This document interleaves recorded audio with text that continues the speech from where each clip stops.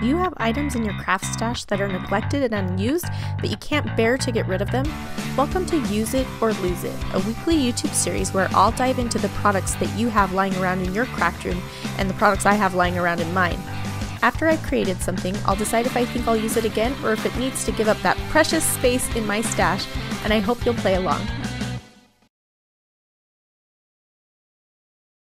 Hey there, it's Schow, and welcome to the first video in my new series, Use It or Lose It.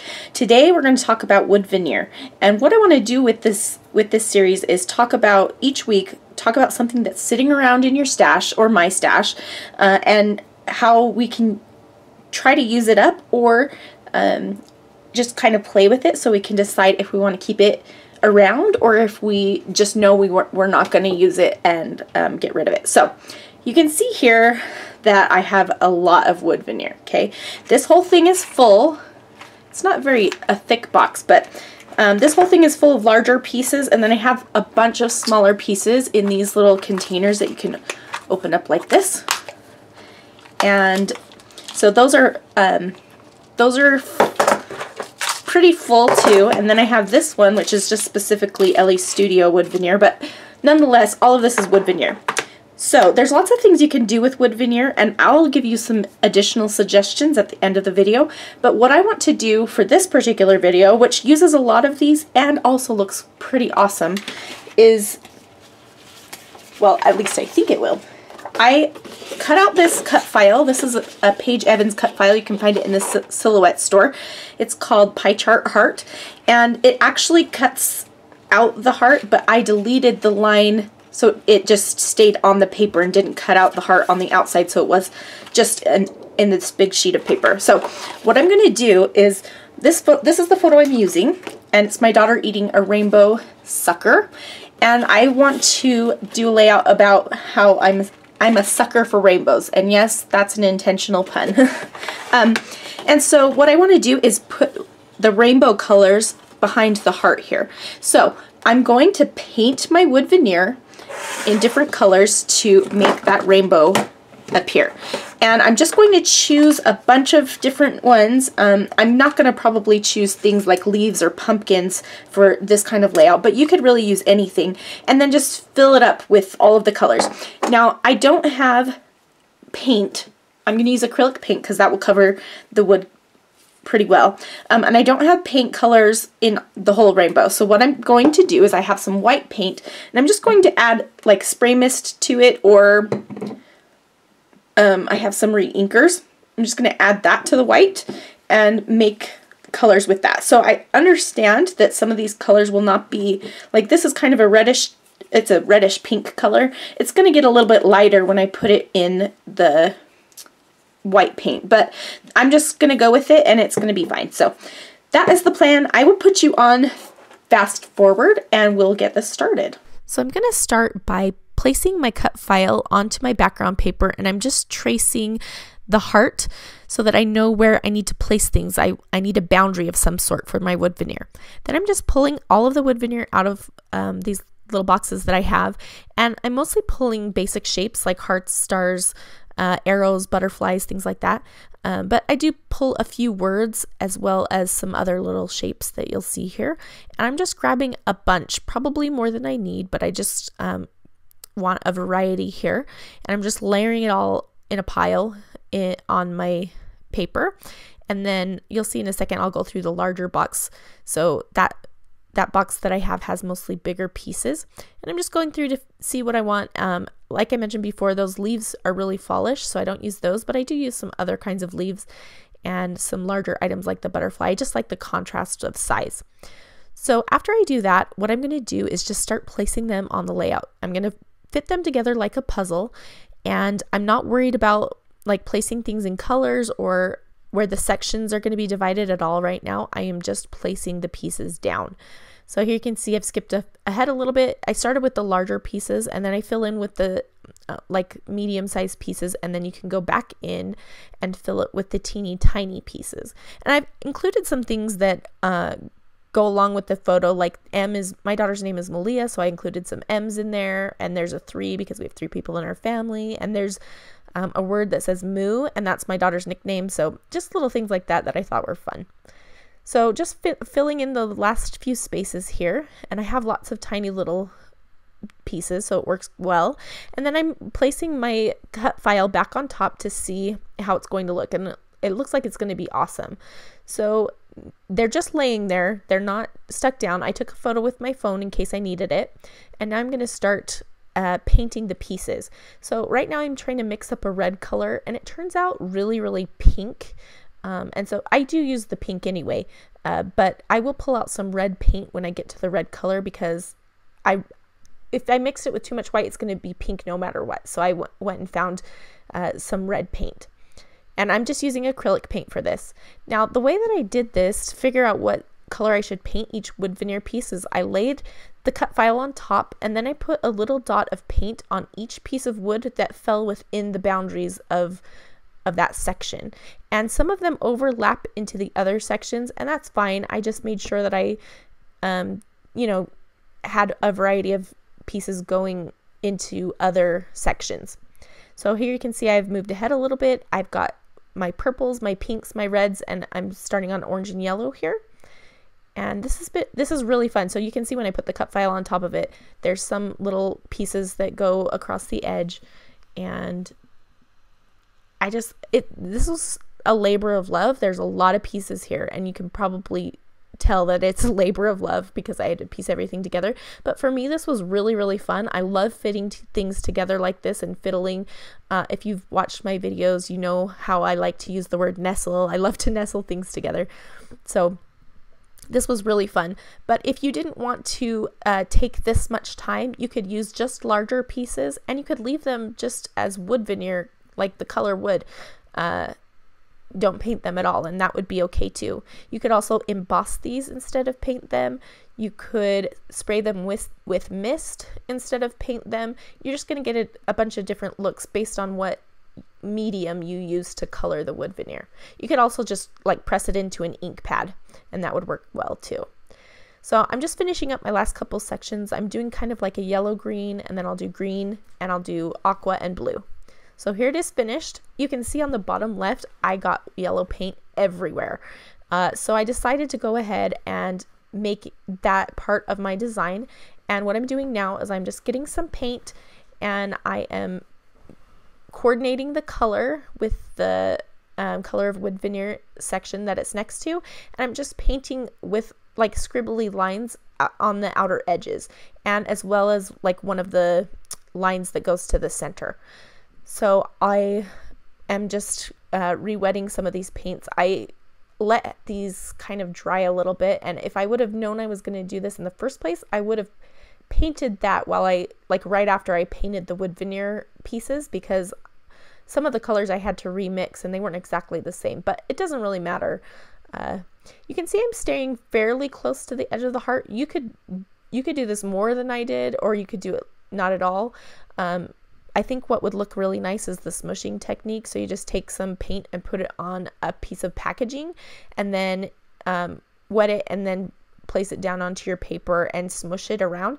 And I like the kind of loose feel of that. This is a little bit more contrived with the paintbrush because I have more control over it, but I'm just trying to be really scribbly and messy, and I think it turns out pretty cool. It kind of almost looks like flames coming from it, or you know those pictures of the sun where you can just see like the little sun flares coming up. That's kind of what it reminds me of, even though they're all different colors.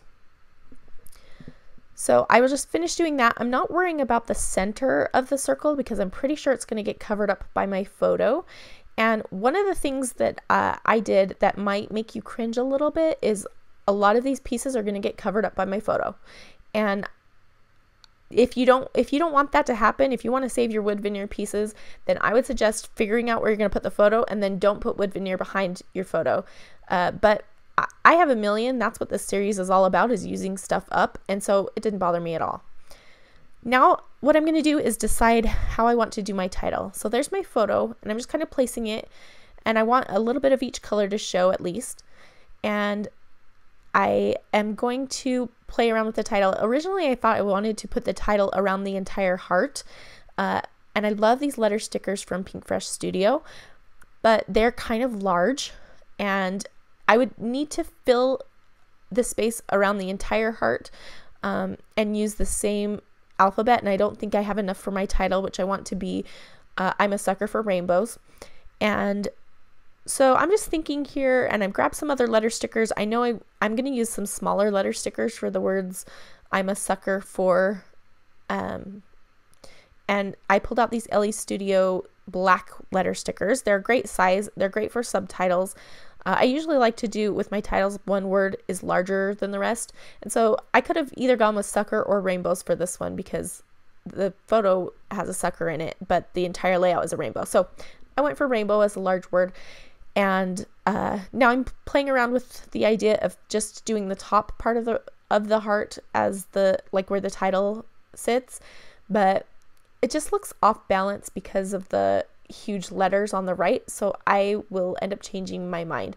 And I don't remember if I mentioned it, but that's just sitting on wax paper so I can, be indecisive and figure out where I want things to go before I commit to it. And I really am glad that I did that because I end up changing it. So what I decide to do is overlap it onto the photo. There's a lot of space in there that's not taken up by the subject, which is my daughter and then the sucker, so there's a lot of space above that, and so I decided to go with that. And then I thought about using white letters for the rest of the title. The black felt too heavy, but the white didn't stand out enough. So what I decided to do was kind of mimic the Pink Fresh Studio alphabet stickers and just take my black pen and draw a line down the middle of the letters of these LE Studio stickers. And I love the way it looks. It just kind of looks like the same stickers but in different sizes. And so I thought that was fun. So I definitely suggest doing that if you like that look. And now I'm just going to play around with the placement. And right now I'm thinking about how it's going to be awkward to put these letter stickers down because they go over the photo to the left and they're going to have to be glued down to the wood veneer pieces, and there's kind of like empty spaces behind it. So I'm thinking about that. And then I decide to mount my photo with some vellum. I thought vellum or that not wrapping paper, what is it, tissue paper, would go behind it nicely because they're a little bit transparent, but I decided to go with the vellum because you can see more of the colors when I use the vellum. And I'm going to do 2 layers, and I'm just using my ruler to tear the edge of it because I like the texture of the tear, but I wanted it to be fairly straight, so that's a good way to tear paper or vellum, but especially vellum. I don't know, I just really like the way it looks on vellum. So I'm making this one a little bit smaller, and it's kind of tedious because there's not very much paper at the bottom, so I kind of have to rip it off in pieces, but it ends up working fine. So I thought I was going to place the 2 pieces just right behind each other vertically, but I decided that I could place one of them horizontally and then my title could rest on it. So then I solve my problem of the title, but I still get that color peeking through. So that made me pretty happy, and I'm just going to glue those pieces down. And then I am going to get my title stuck down as well. Before I do any of that, you can see that I put foam on the back of this entire this die cut sheet that I have, because the wood veneer stands up a little bit, it has dimension, and so I need the rest of the layout or the rest of the page to stand up to the height of the wood veneer. So that worked out nicely, and I used craft foam that's adhesive on one side. So now I'll get the title down, and I'm just making sure that the word sucker fits at the very top of the vellum. And right at this moment, I'm thinking I could probably put my journaling on the vellum below the title. And so, because with a layout like this, you kind of have to figure out where you want things to go because you don't want to cover up that masterpiece you made in the background, right? So at this point, I remembered that I had some really cute, pretty little studio supplies that I bought like 6 months ago and haven't used, and they have these rainbow colors, and it's so perfect. They're designed by Zinnia. I don't know how to pronounce her last name, but it starts with an A. And they're so pretty. So I'm using some word stickers, and I'm just placing them in each section. So I'm embellishing. I know that there's already a lot of wood veneer, and it doesn't really need any more embellishment, but I thought it was fun, and I'm adding some words in the same colors on the hearts. And I feel like if you want to use a lot of embellishment, to do it, embellish your things by color, because your eye takes in the color as a whole and not all of the bits and pieces, and so it makes it a little bit more restful even though you have a ton going on, if that makes any sense. So I'm just trying to find words and pieces that will go with each color, and I'll end up pulling out a million sticker sheets to get what I want because sometimes I get nitpicky like that. And what else? Oh, I forgot I was going to tell you those little banner pieces below the title are from a cut apart sheet from that same line from Pretty Little Studio. Okay, so I decided that there's gold at the end of a rainbow, so I put that puffy gold heart, that's from Maggie Holmes, below my title, and so that takes up the space that I thought I might use for journaling. So at this point, my plan is to journal around the edge of the heart. And now I'm just finding a few more things that I can add into the spaces that match the colors, and I'm overlapping some of them onto the photo because my title overlaps the photo, so I wanted something else to overlap as well. And I'm just flipping through different sticker books. I have my Shimelle Glitter Girl sticker book, or sticker folder rather, there, and there's a lot of colors that match with this, and I'm just going to pull out a variety of stickers that I have to see what works. And then these again are from Pretty Little Studio, and they match a lot of the colors really well. They're just little heart stickers and they're adorable. And I think that this line is called Tales and Dreams, or I can't remember, but I'll make sure to link to all of the available products in the video description below. So be sure to check that out if you see anything you like. So yeah, just keeping on going through my stickers here, and I thought maybe I could add a label into the orange space for my date, but it looks really like it doesn't belong there. I'm forcing it and I don't like it, so I take it off and just keep searching because that's how I need to do it. So now I'm looking for 2 small gold foil hearts because I have that large heart at the bottom. I want to do 2 at the top. I like to make a triangle there, and so the triangle will go around the title, so when your eye takes in those pieces, it will jump from one to the next and you'll get the title in there right away. So that's just kind of like a thing that you don't realize you're doing when you're looking at things, but you do. And now I'm just kind of being nitpicky again and trying to find the last few things. Finally, I remembered I had these butterfly stickers from Pretty Little Studio as well, and I found 3 of them, a blue, a red, and an orange that matched the layout, and I put those on, and I really liked the way that ended up looking. And I'm just adding a few more stickers here and there, and that pretty much is going to complete the layout. I will add my journaling on the top curve of the heart, the top right, and then you'll see me here in just a second. I'm going to stamp the date on the bottom left, and so that kind of balances a little bit. Even though there's a lot more journaling than there is stamping, I think it works well. So that's going to finish this off. Here are some close-up photos that you can see, and then after these photos I have a few more examples to show you.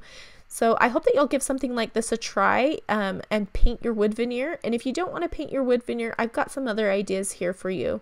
So the next layout that I'm going to show you is the same concept, but I didn't paint any of the wood veneer, and it looks really awesome. It's a little bit more of a subtle take on that.